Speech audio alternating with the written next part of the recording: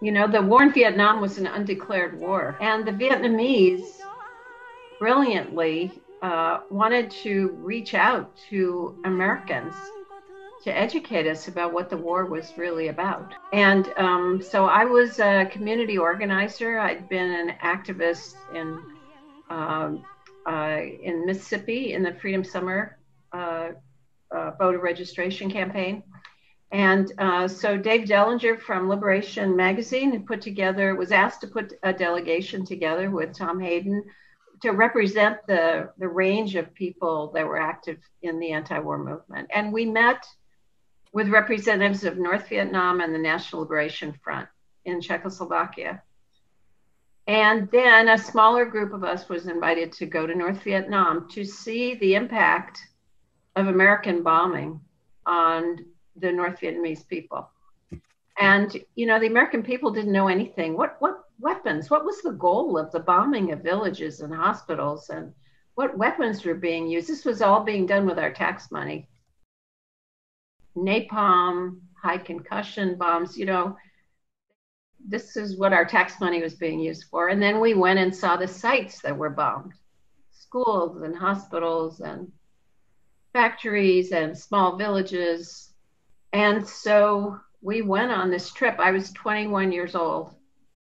We were the people the Vietnamese were relying on to get their side of the story out. And so we all felt just an enormous responsibility to get as much information as we could and then to bring it back to the American people.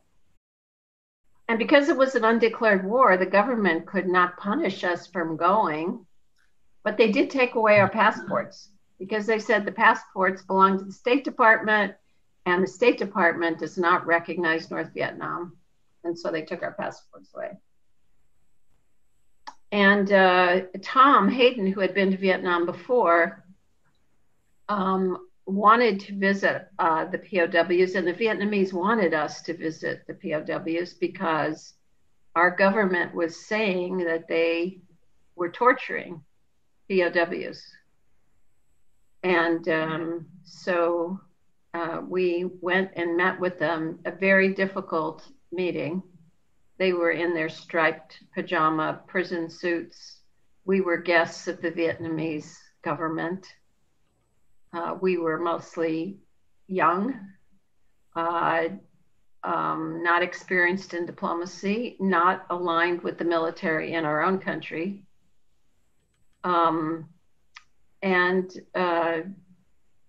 We tried to figure out who we were in relationship to them and to the Vietnamese hosts.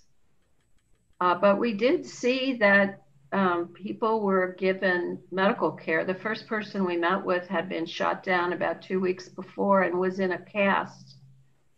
I think you mentioned in the book that it was very complicated to meet POWs as a guest of the Vietnamese and get any sense of how they felt about the war.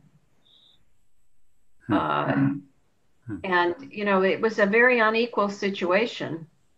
They were prisoners and we were guests. And who did they think we were? So I think for us, it was very clear that there were people who were getting well fed, that they were getting medical care, they weren't being brutalized.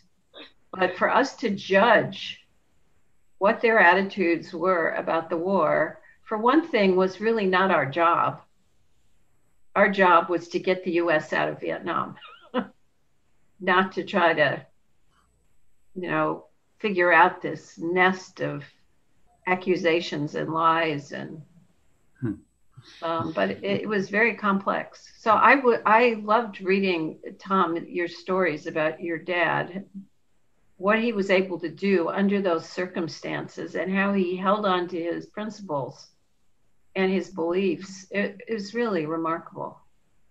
We met 3 POWs, and the first was Elmo Leonard, who was injured, and we didn't really engage with him except to just wish him well and take letters from his families. And really at the direction of the Vietnamese, not that they felt that he was in very fragile shape. And then Kerrigan was the adult who really talked a lot about politics. And then Hegdahl was this kid, this sailor who he didn't know where he was or who he was. But Kerrigan, he was so adamant. And yeah, it wasn't so much brainwashed. What we thought, at least I thought, was that he wanted to get good treatment. And if he said the wrong thing, maybe he would get punished for it, both by the Vietnamese and by the US. And then we met with Hegdahl, who was a Navy sailor who had fallen off a 7th Fleet ship and was rescued by a Vietnamese fisherman. And the Vietnamese told us he was treated differently. He could walk around Hanoi.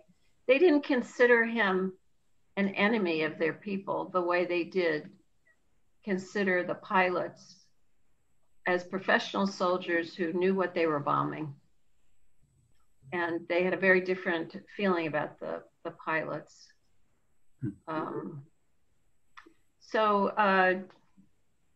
Yeah, it was a very complicated experience. I could go on, but it's the whole issue is so complex.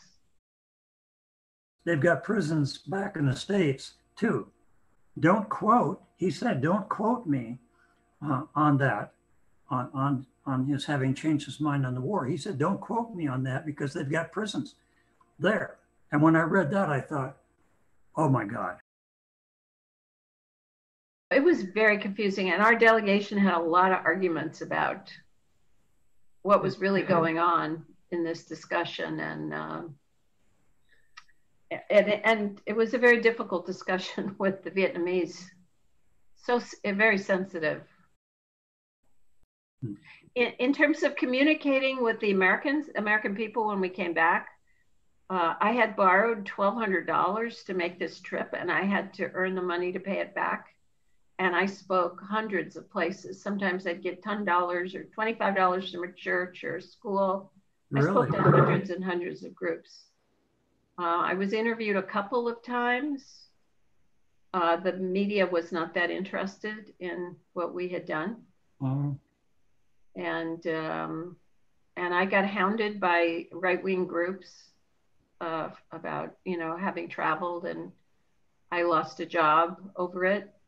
The FBI visited my employer and said I was the second most dangerous person in the state of Illinois.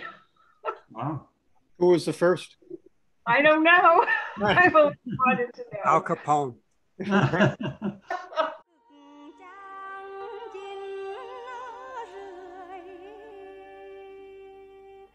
mà hồ thiệp đây